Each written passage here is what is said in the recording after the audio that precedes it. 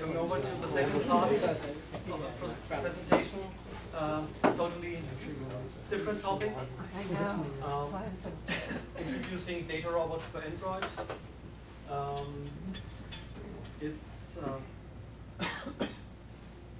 I start.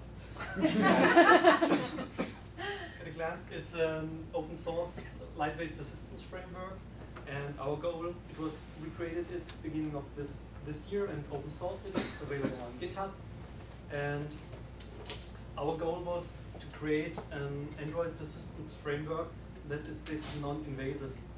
What does this mean? It means as an Android developer, you learn a lot of things, the framework, and it's really hard to understand it and get it running, but it has good concepts which are really made and suitable for Android and mobile development. And our goal was to not get rid of all this knowledge and these things which were just right and good for Android, and put over a general abstraction layer for persistence, like for example porting the JPA to Android, or using something like ORM Lite or Green DAO, which are good frameworks, but in our opinion they put too much glue code and a different programming model on it, which feels strange if you're an Android developer and you want to use the structures which were optimized for mobile usage. So our goal was to make it really lightweight, so that actually you don't really see it when you use it. It does not get in your way. And you should not deal with Android SQLite database code or write cumbersome glue code, all the stuff which is necessary. But if you want to do it, you can do it. So it does not take away features or capabilities from you as a developer. It just should make things easier. And we wondered which approach we should use for the framework. Should we use a model and then generate persistent classes? Should we use a generic runtime and interpret the code during runtime? But all those approaches had drawbacks for us, so we decided to use annotations and the annotation processor and do most of the work during compile time. So we use standard Java annotations and create Java source code during the compile process.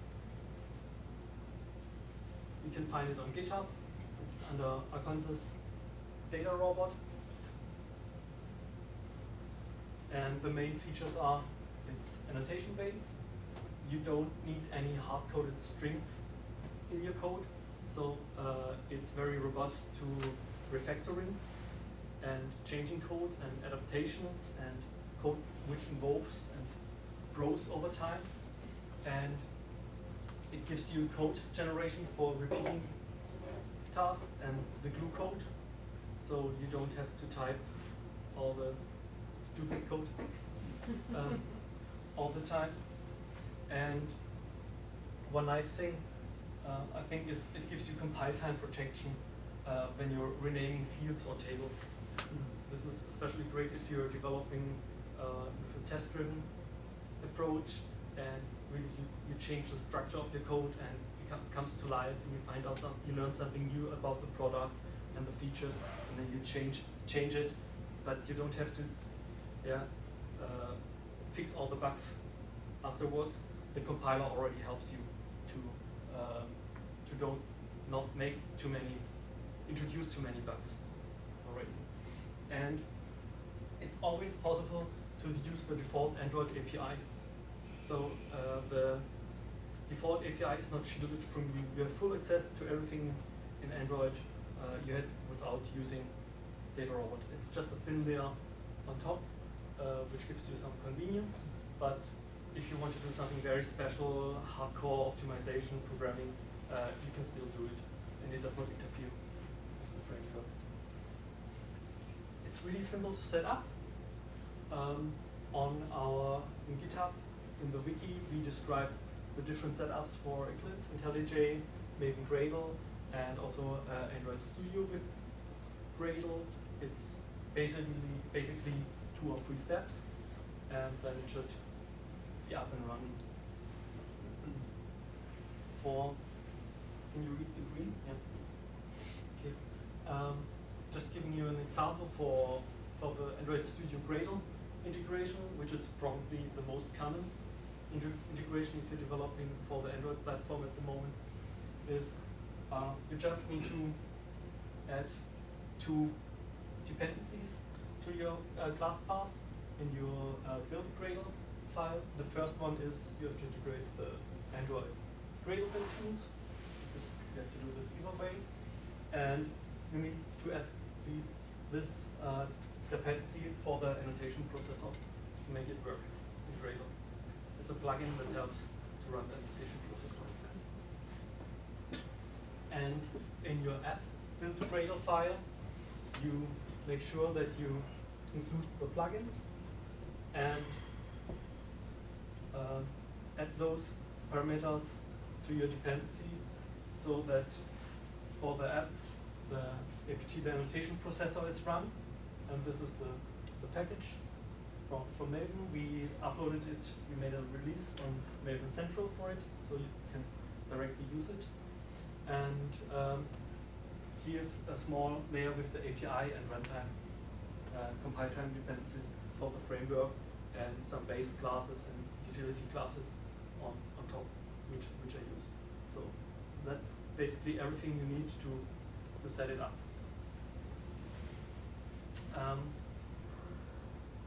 said before that we use annotations, and based on those annotations we generate code, and this code, the generated code, can be found under this path, and here it's the same rules apply to what I said previously to J2 Objective-Cs.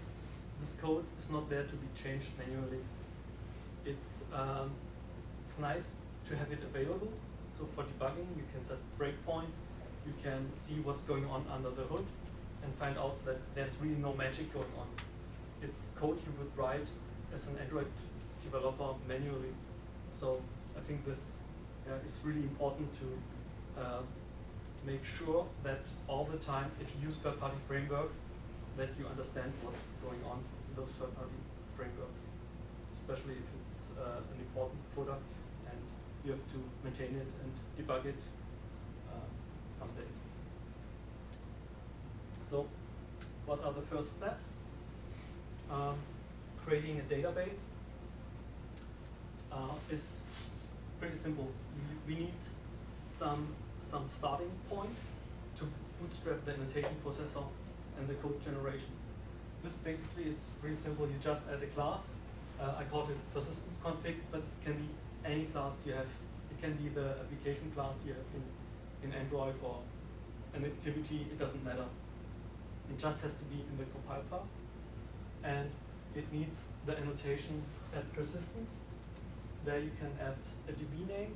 The default is, I think, db.db or something like this, and you can add the DB version. And additionally, you can add annotations update and create, and implement those marker interfaces, so that you get notified if your database is created initially, or if your database scheme should be changed when the version changes. If you want to do migrations of the database schema, or if you want add additional indexes or some functions, stop procedures or something in the database, which is not very common in Android, but maybe some people want to use that. So I think that's pretty simple to get it straightforward to bootstrap the process. And the next thing is, what are the data structures, what are the entities? And this, I think those who are familiar with JPA will recognize this. It's very similar. You annotate your data model with an entity, and you should annotate integer, long, and in the next version also strings are supported with to be the primary key. If it's a number, it can auto increment, and you tell RoboVM this should be a column, the name should be a column, and you need to add a default constructor to it. That's basically it. And you can add some additional attributes and parameters. For example, if you want the content, you can create a content provider out of this class. If you want to share your data with another application, you can, do you know what a content provider is? Are you familiar with Android development? You can use it as an interface to other apps and other processes to access the data. And you can add here parameters to create also a content provider, to make it exported. And also the authority is basically the ID or the name under which the content provider will be accessible for other applications. You can simply specify it, and a content provider will be created for you.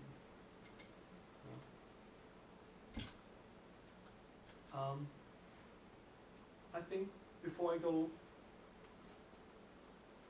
into the next slides, I will show some examples. I think that's nicer.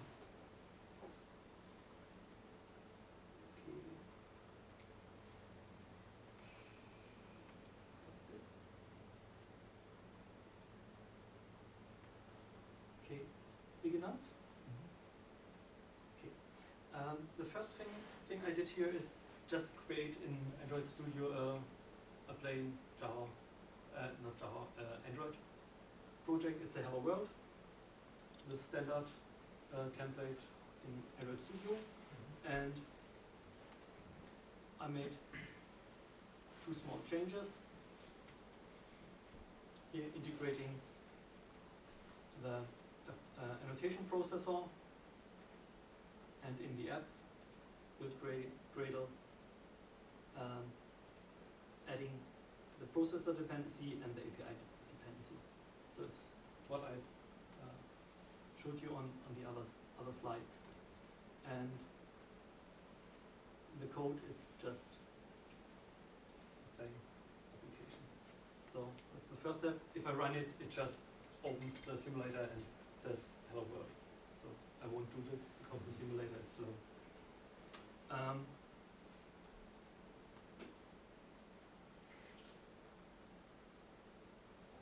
prepared those steps here.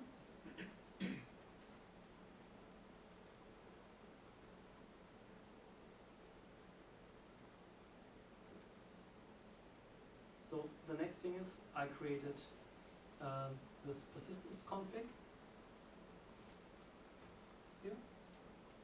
Okay, this class, and annotated it to the DB name should be San Diego Java User Group, DB version 1.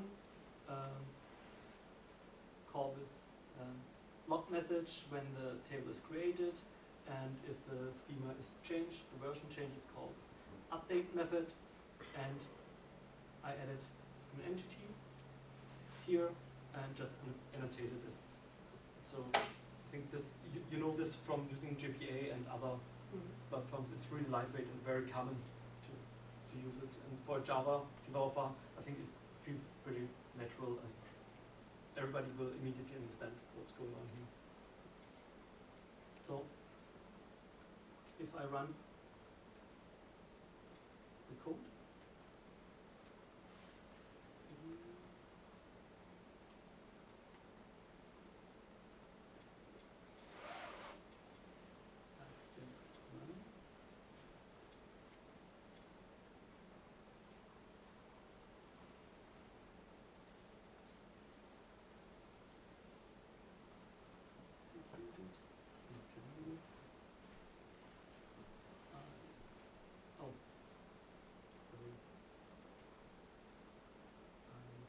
call it. Next step.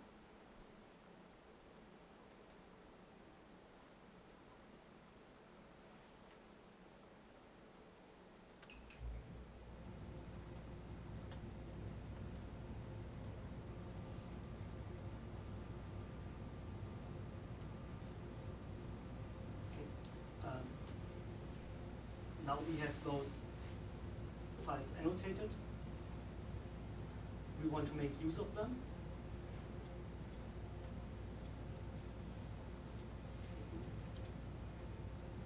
I hope the demo bots are with me today. So,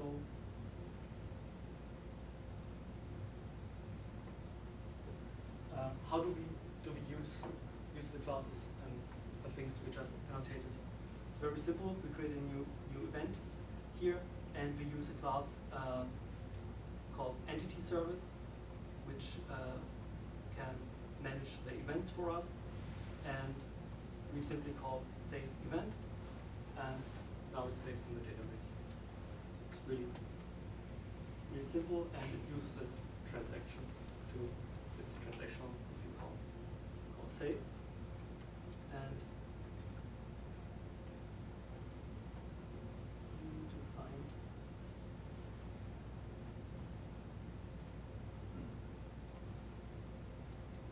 I'm just curious, what do all people use to build like SQLite databases? I used to do it like manually. I'm actually using it in a commercial application, the Datarobot, and it helped a lot. So it kind of cuts down a lot of code. Yeah, that's a good question. Do you use any ORM frameworks for Android? Play? Yeah, I found a library on GitHub. I think it was simple SQLite something, I don't remember, but it did something very similar to this. So, I just let run. The next thing I did here is add a couple of other events here, and I can also use the entity service to get a list of all the entities I just saved. And the process run. It takes a little on my machine.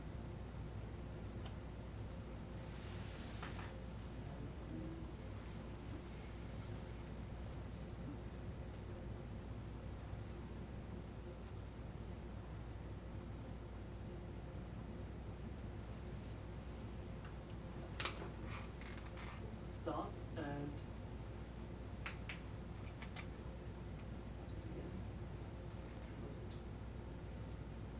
prints out some my toast messages after saving. Event is saved. It's about 20 events, and it was pretty easy to do. So no SQL code, no database code here. Just worked like this.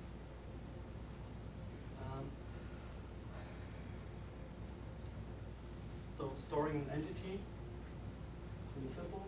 You get the entity service and just call save.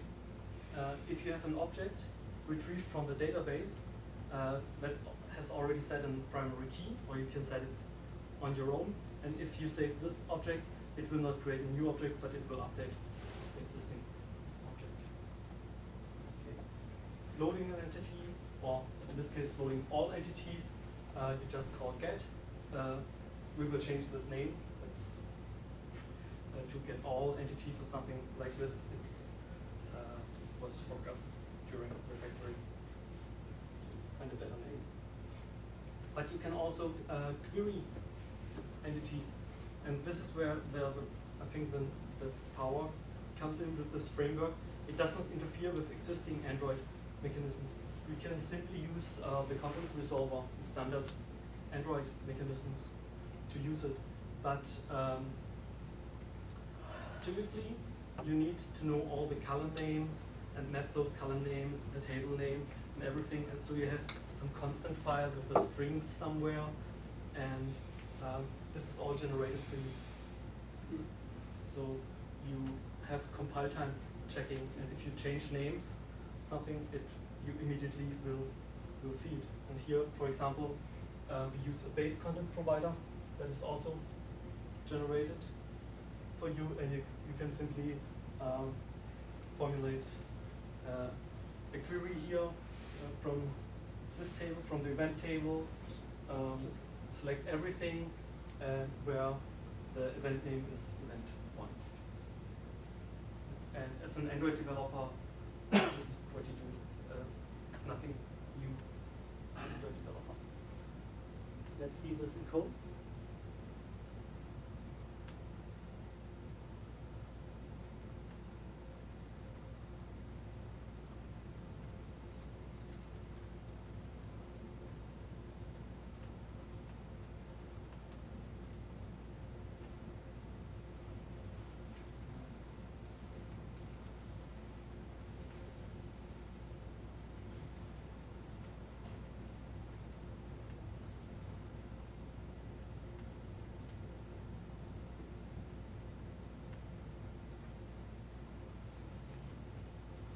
Actually, I'm just wondering, usually the generated folder shows up here in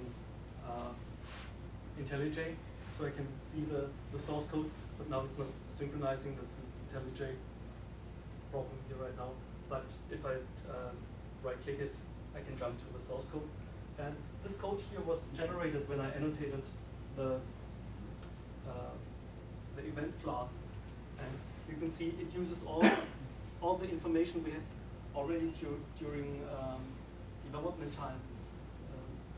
The types, the attribute names, it creates the create statement, it creates some indexes to accelerate queries on the primary keys, or in future releases it will be possible to annotate columns and say, okay, create an index on this column. Also, if you know that you will do more queries and want to have fast search results. And then you don't need to type this. Typically, you would have to type all this code by yourself. And now it's generated. And if I want to query the data now, I can use the content resolver,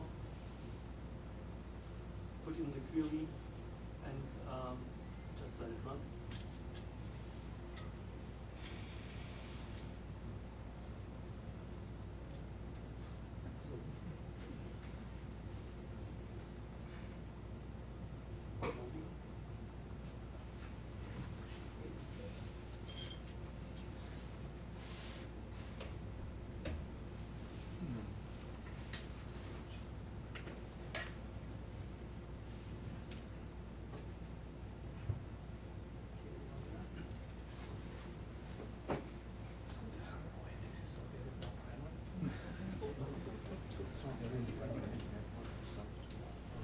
Sorry for this.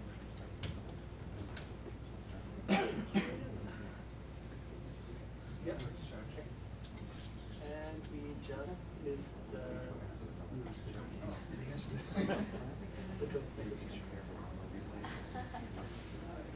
Start it.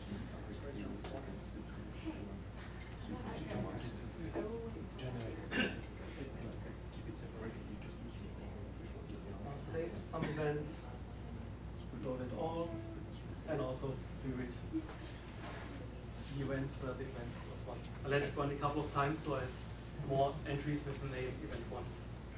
So that's how querying works.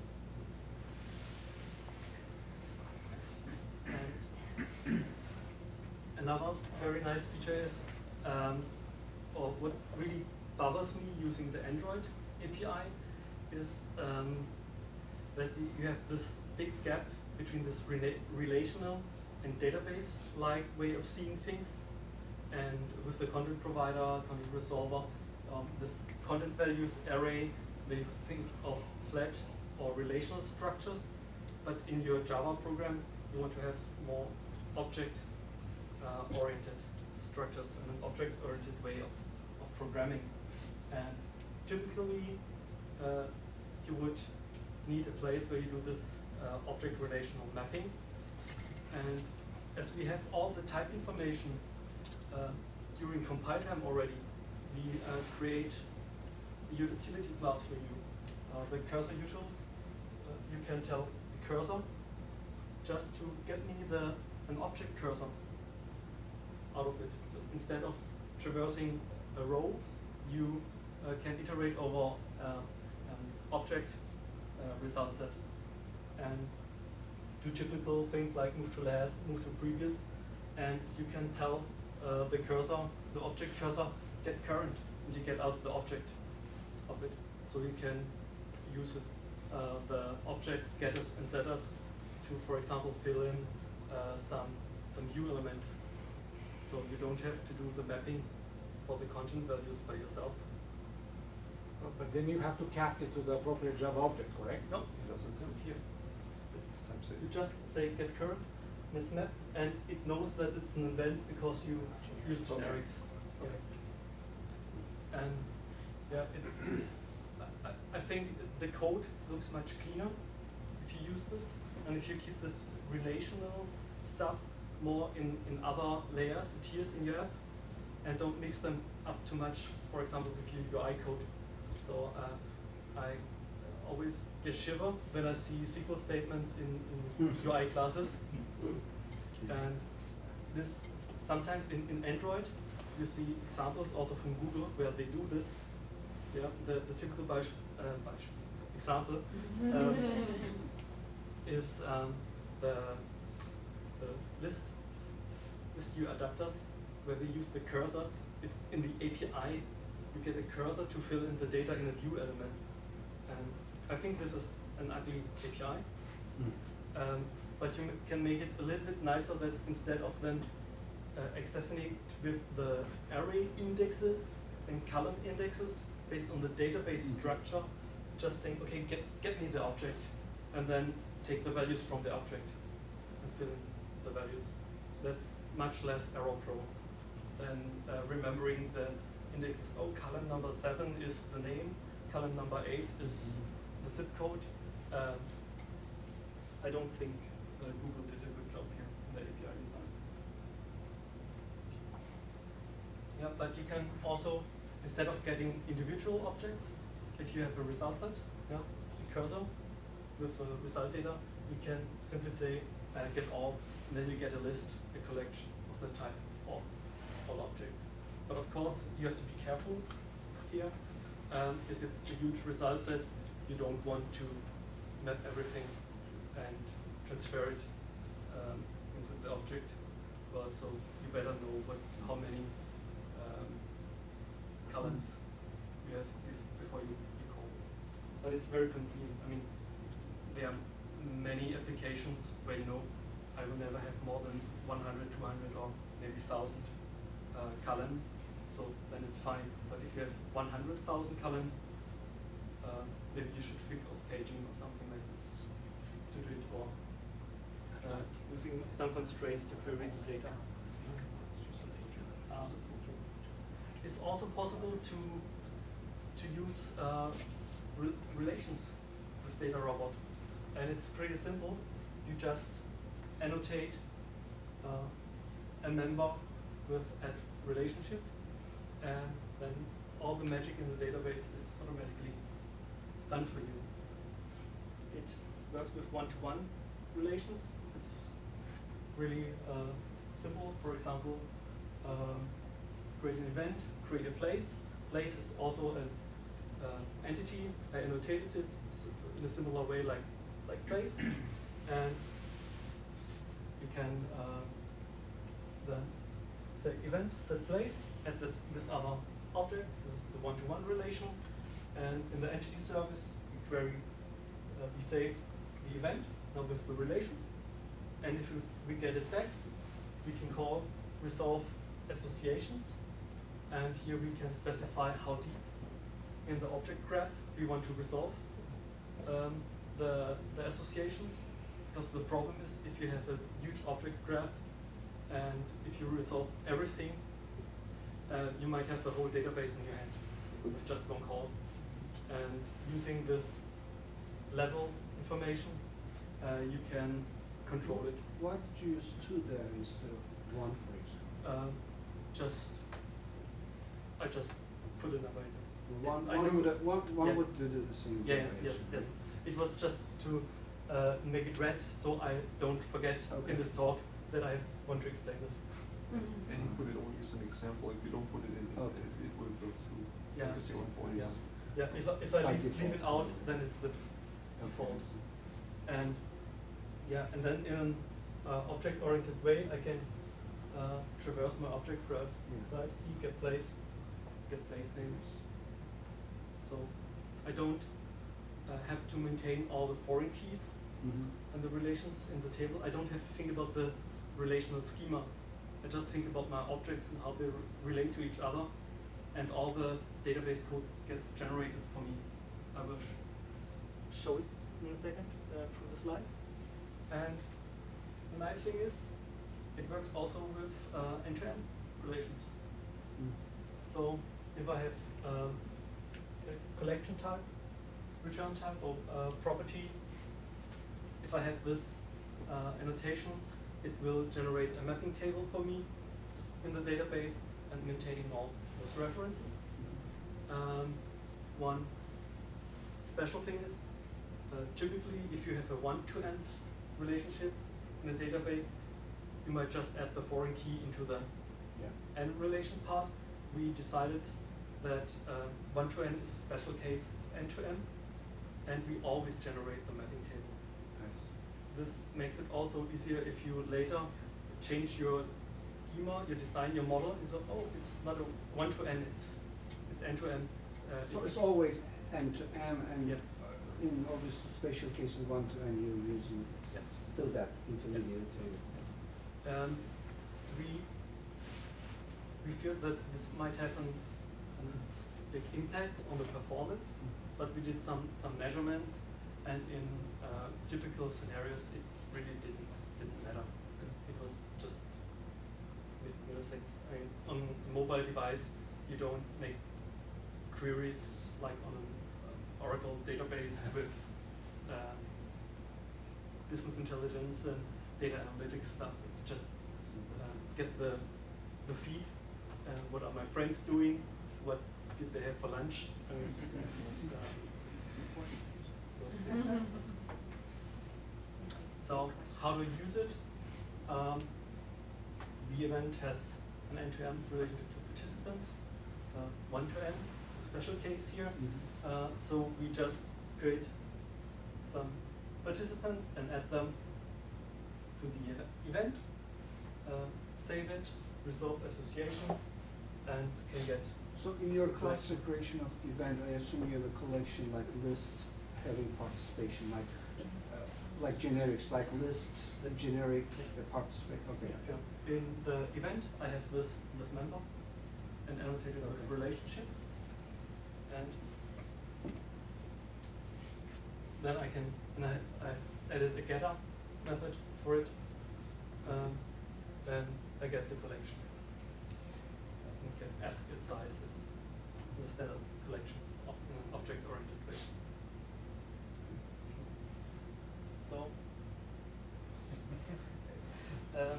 I have another bigger example, but I think if you're interested in it, I can show you afterwards, or if you have questions. But I show you the examples from here now in real life, how it feels and looks.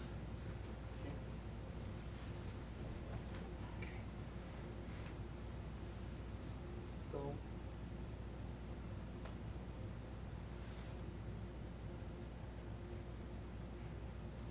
now as the first step, in this example, showing you the features of the object cursor. I added a convert function to my event, simply calling the cursor region, get object cursor, and get current. So when I have a cursor, I can simply convert it to an object representation with one call, and if I have a cursor, I can also convert it quickly to the list.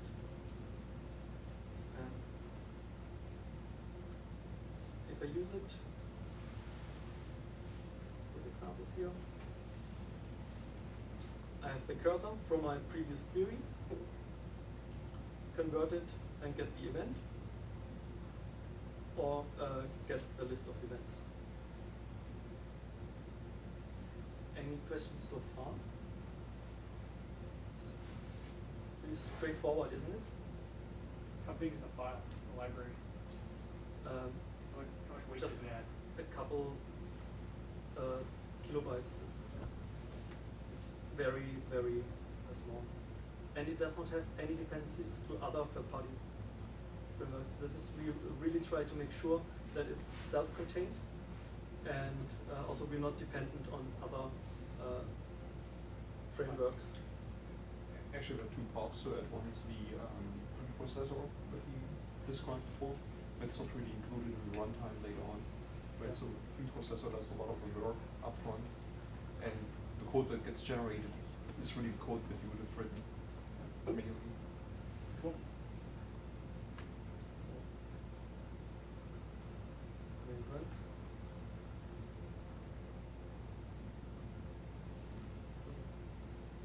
Loaded some events, query 12 events, and got the object from the object cursor, and got the list of objects from the query of the size. So this was the, let's get to the more interesting stuff. I think it's this associations stuff.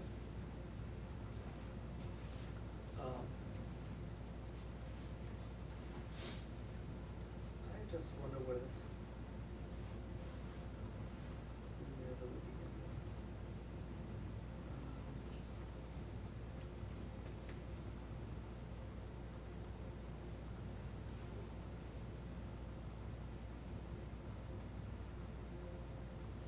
I know why it didn't show up.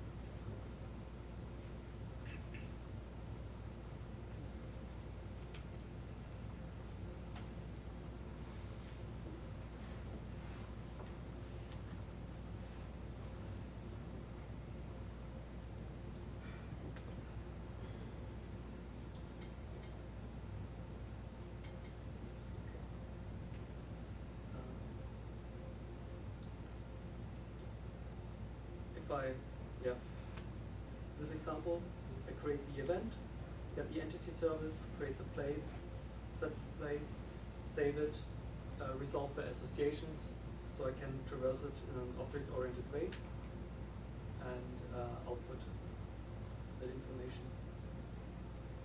It's just what we saw in the slides, and just showing you that it was not just a marketing strategy.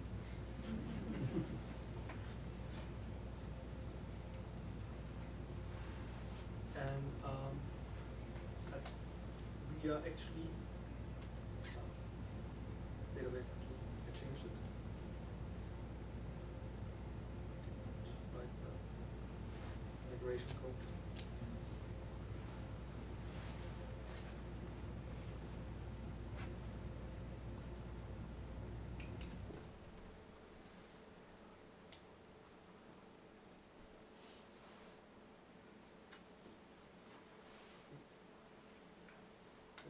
Event with place, so it receives the place and object. It's what you would have expected from it. And to make the examples complete, doing the same with the end-to-end.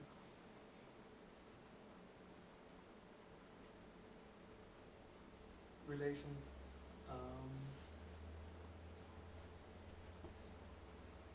me quickly.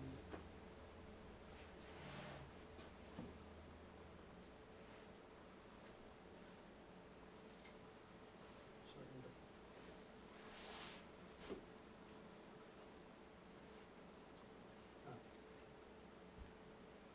So let me run first.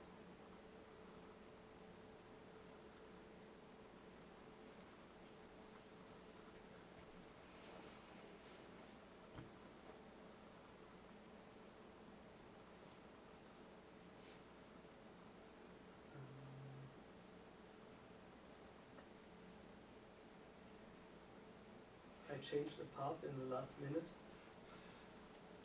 that I shouldn't have done. So it generates the code somewhere here. And it's in the class path, but I don't quickly find it anyway.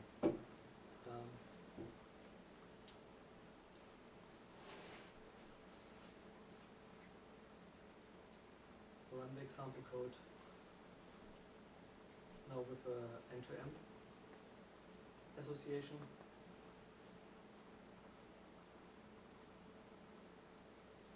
Say we have migrated it.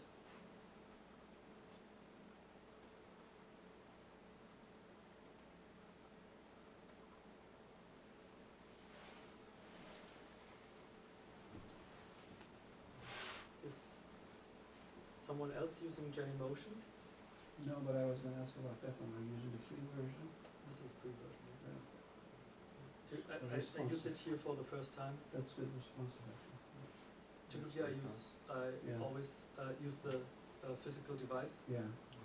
Yeah, that's what I used to usually, or emulator is so slow, but I know Genymotion, I heard about that one. There are It was Google, quite fast. there are Google accelerated emulators using the Hexen driver already for any version, Yeah, and all of them also include the Google APIs pre-installed as well. So I don't see any reason to not use them.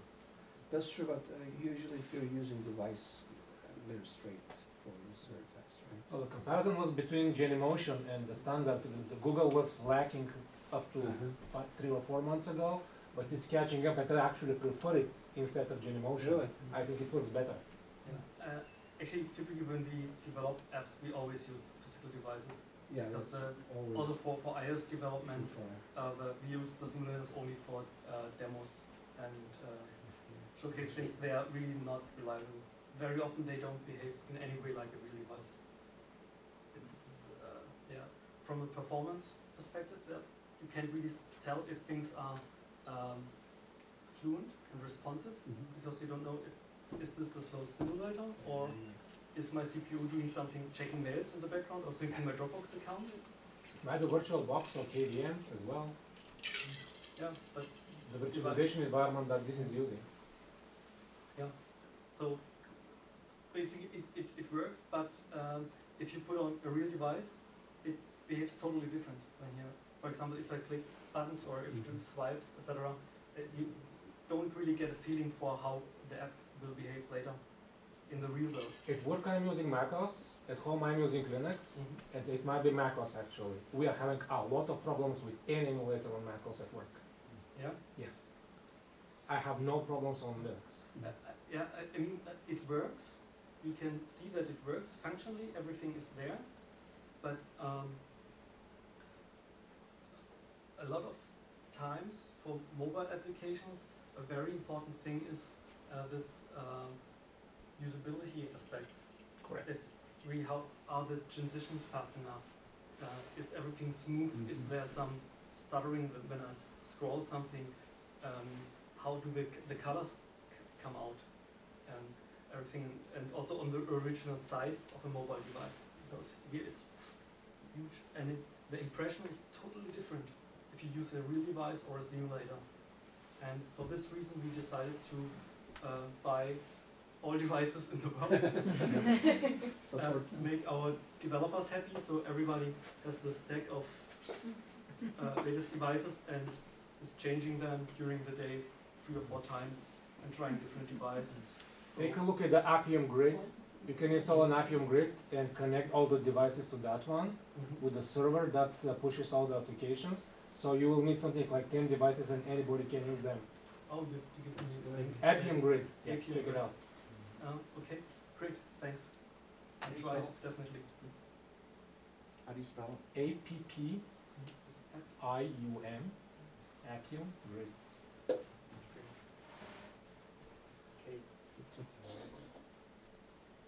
So I spare you the next demo. It's basically the same things, but I prepared an app which is a little bit more sophisticated by hand in standard Android way, creating all this database mapping files and all this stuff, and then applying step by step Datarobot to it, generating the content provider, the entities, and removing all necessary code. And it's reduced by probably 60 to 70% of the code is just gone. And it's much easier to maintain, and all this glue code which does not reflect any business logic or what capability, what your app should do, is gone. But still, you have all the features from Android if you like to use a content provider, or if if you want to make special queries with the content resolver, loaders, view adapters, all this stuff, it simply works. It integrates really very well into the existing Android framework. Short roadmap: we will introduce named relations in the next release, hopefully, because what I didn't show you is one of the problems with the end-to-end relations. If I have two relations to the same object, for example, I have an entity person with a home address and a work address, then both types are address, and the framework does not know which relation to choose, so we have to name them to make sure we can generate the schema properly. So now we would have just the same mapping table for work and home address, which is not like expected. Then we will also add bidirectional association, meaning if you add associated object into a collection, for example, it directly gets the reference back set, so we can navigate through the object graph in all directions, up and down, which is very convenient to for the business logic. You don't have to think in these foreign keys in this relational manner. You simply traverse your object graph. A Fluent Query API, also some constraints for the column annotation. So some constraints are generated on the database, but now unique constraints, some indexes. Another request was to also broadcast intents on certain steps. For example, if data has changed in the database, also make it possible that a broadcast is sent to notify other components of the changes. And also projection support, which goes hand in hand with the query API. Very often, you don't want to query the whole object from the database. You just want to have one value or have some aggregations, a sum, an average of a value. And with the projection support, you can just say, I am only interested in, for example, the ID or the name of these objects. So not all the projection leaves out all the other stuff. So it's a slight performance improvement. Yeah, it's on GitHub. You can try it out. We are very happy if you provide us with feedback. It's in an early stage, the project, but I know of 5 production apps, also with big customer bases. We use it for one of our apps where we have roughly 300,000 users and a lot of data. It's a cloud synchronization app, and we have huge data amounts, a lot of pictures, and something like robots. And it works really well, and we compared it to other ORM tools available today, and from a performance, memory footprint, we were faster and smaller than the others. But we must admit, we don't do all the stuff which the other frameworks do, but that's intentional. We do not want to add then UI binding support and networking support and all this fancy stuff. It's Datarobot just for your persistence, and it should make your life as a developer, in this case, easier, and it should not get in the way as a developer. Thank you very much.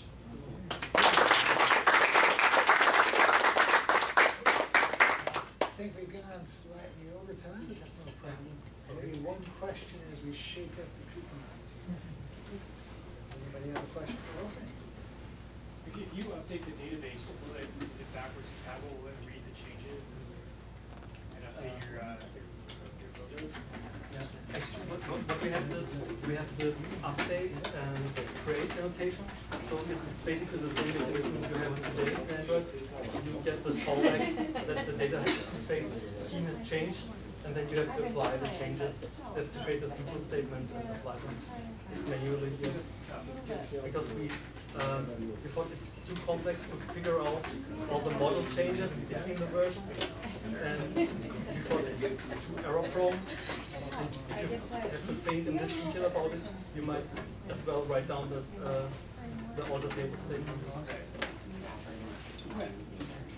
Okay, so this is it, last call.